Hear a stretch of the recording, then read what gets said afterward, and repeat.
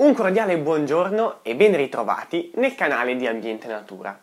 Oggi ci troviamo qui all'interno del laboratorio di Ambiente Natura perché parleremo di un argomento che si sente spesso discutere ai telegiornali, su internet o anche alla radio. Un argomento che però non tutti sanno bene come funziona e come è strutturato. Oggi parleremo dell'effetto serra e del surriscaldamento globale.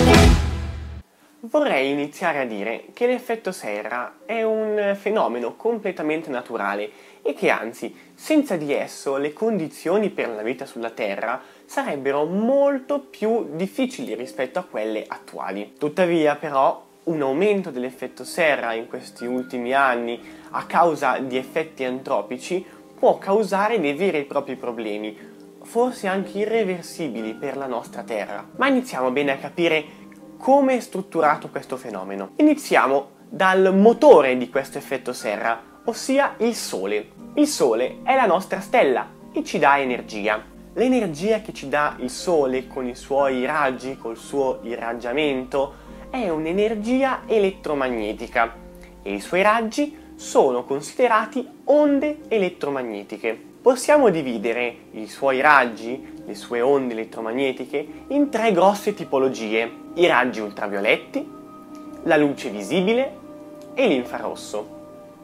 Queste tre tipologie di onde elettromagnetiche emesse dal Sole sono classificate in base alla loro lunghezza d'onda. Infatti, prendiamo una qualsiasi onda elettromagnetica. Maggiore è la sua lunghezza d'onda, ossia la distanza fra le due creste, allora minore è la sua energia. Minore è invece la lunghezza d'onda, allora quest'onda elettromagnetica sarà molto più energetica.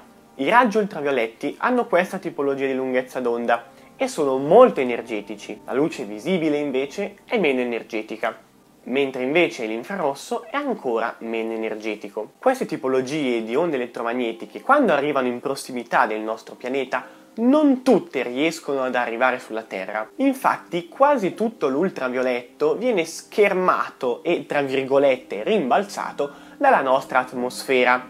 Quindi adesso l'ultravioletto non consideriamolo più, facciamo finta che non ci sia. Le altre due tipologie di onde elettromagnetiche vengono parzialmente rimbalzate dalla nostra atmosfera, soprattutto l'infrarosso. Per semplificare il tutto, poniamo che è la luce visibile e una parte dell'infrarosso che raggiunge la superficie del nostro pianeta. A questo punto la superficie terrestre viene investita da questi raggi solari, da queste onde elettromagnetiche. Come abbiamo detto prima, hanno un certo livello di energia, quindi la superficie terrestre riceverà una certa parte di energia che viene dissipata, che viene manifestata sotto forma di calore. Infatti, se ci pensiamo bene, quando noi ci mettiamo in spiaggia a prendere il sole ci scaldiamo, questo perché è appunto la luce solare, queste onde elettromagnetiche che investono anche noi stessi e ci riscaldano perché lasciano calore. Tuttavia, non tutta l'onda elettromagnetica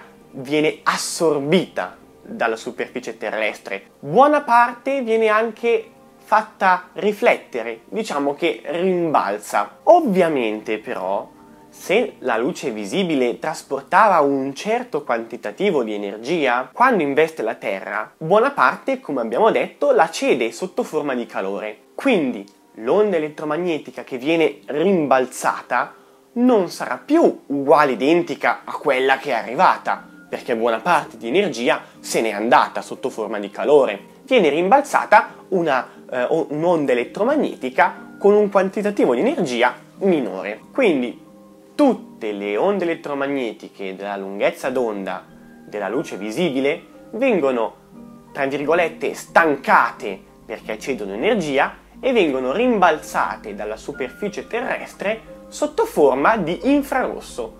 Questo perché, per semplificare, la luce visibile quando perde energia si trasforma in infrarosso, che è la tipologia di lunghezza d'onda con energia inferiore.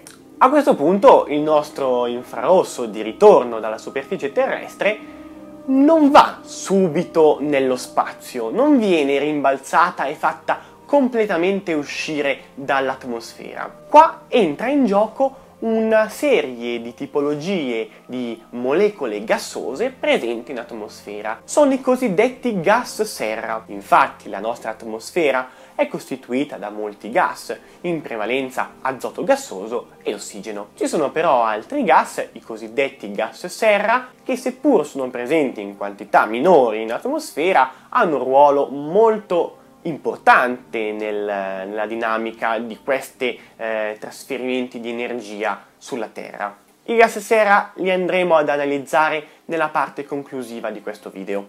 A questo punto la nostra onda elettromagnetica, il nostro infrarosso che era stato fatto rimbalzare dalla superficie terrestre, incontra questi gas serra.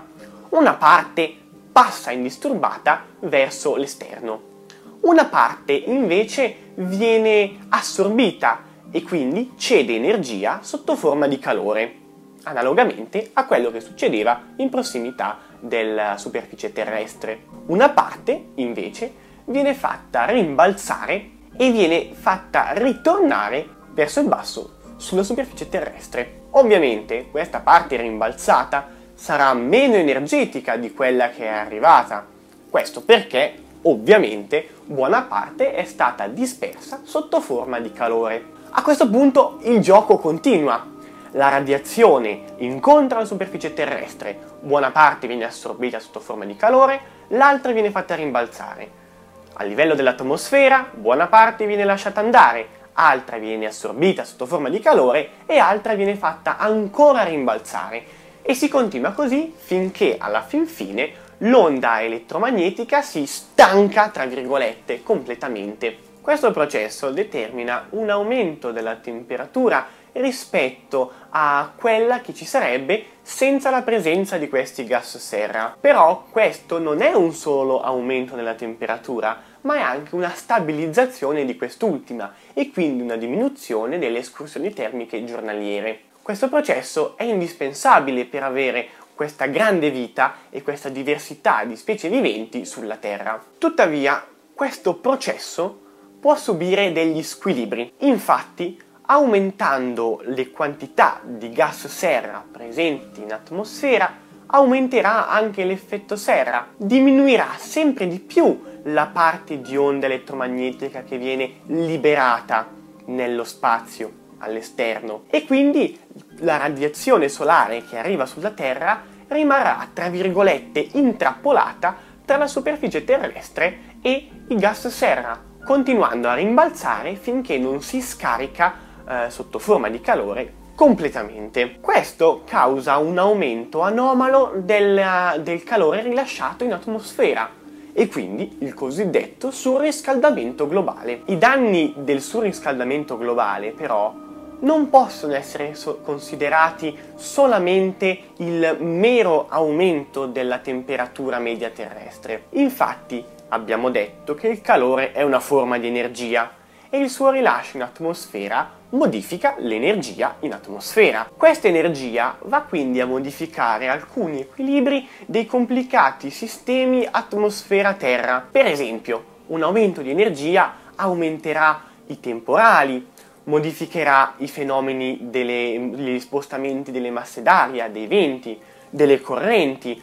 oppure anche dei fenomeni biologici. Quindi il surriscaldamento globale non è soltanto l'aumento delle temperature, ma anche uno squilibrio di questi effetti atmosferici. Per esempio, quest'inverno, cioè l'inverno tra il 2015 e il 2016, è stato uno degli inverni più caldi e più secchi qua in Italia. Ovviamente questo inverno caldo non è l'aumento delle temperature per il surriscaldamento globale. La condizione di caldo e di siccità è stata determinata da una serie di masse d'aria calde e secche che sono rimaste per tutto l'inverno qua in Italia. Questa permanenza di masse d'aria calde e secche è da attribuirsi a fenomeni di squilibri energetici a causa dell'aumento dell'effetto serra. Capite quindi come l'aumento dell'effetto serra ha influito indirettamente sulle temperature di quest'anno. Questo squilibrio di masse d'aria, se qualcuno di voi è appassionato alla meteorologia e segue un po' la meteorologia, si è verificato per esempio anche in America, in particolare nella costa orientale, New York e zone limitrofe. Ci sono stati numerosi alluvioni, numerose anche tormente e nevicate, alla faccia del surriscaldamento globale. Tuttavia, questo è da attribuirsi a uno squilibrio energetico causato appunto dall'aumento dell'effetto serra. La situazione quindi vedete che è molto più complicata di quella che magari i telegiornali ci lasciano intendere. Prima abbiamo detto che l'aumento dell'effetto serra è da attribuirsi all'aumento dei gas serra. Ma quali sono questi gas serra? Adesso andremo a descriverli brevemente in ordine di importanza. Il più incidente, il più importante gas serra e anche il più famoso è indubbiamente il diossido di carbonio, che viene anche chiamata anidride carbonica, anche se sarebbe più giusto chiamarla diossido di carbonio e non anidride carbonica. L'aumento del diossido di carbonio in atmosfera è da attribuirsi praticamente soltanto alla combustione di combustibili fossili. Infatti, nella società moderna, le fonti di energia più importanti sono petrolio, gas naturale e in minor parte carbone. Comunque combustibili fossili. Mediante il processo di combustione, queste sostanze vengono trasformate in diossido di carbonio, liberando energia che viene poi sfruttata per produrre elettricità o comunque per i bisogni umani. Mediante il processo di combustione dei combustibili fossili, però, si libera anche un altro gas responsabile appunto dell'effetto serra, un gas che scommetto che nessuno di voi si aspetta,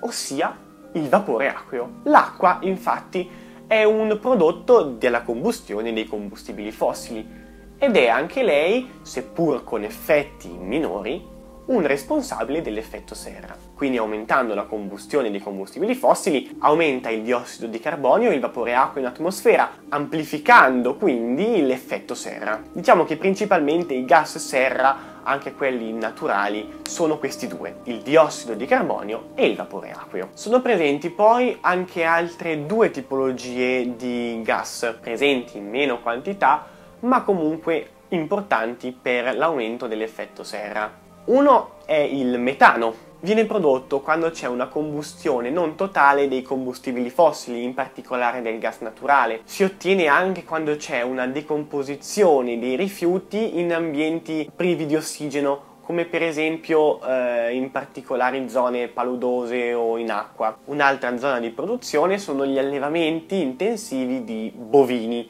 che con i loro rifiuti organici rilasciano ingenti quantità di metano. L'altro gas è il cosiddetto protossido di azoto. Questo invece si produce nei gas di scarico dei mezzi di trasporto, automobili, navi, aerei e molti altri. Bene, io spero che abbiate capito appunto che cosa sia l'effetto serra e come agisce. Infatti, poiché l'aumento dell'effetto serra e del surriscaldamento globale rappresenta la più grave crisi ambientale che l'uomo abbia dovuto affrontare, io penso sia indispensabile conoscere cosa sia e come funziona. Non sto qui a parlarvi dei rimedi e delle soluzioni per evitare questo aumento dell'effetto serra, perché altrimenti staremmo qui un paio d'ore. Il video dunque termina qui, io vi ringrazio e niente, al prossimo video e un cordiale arrivederci.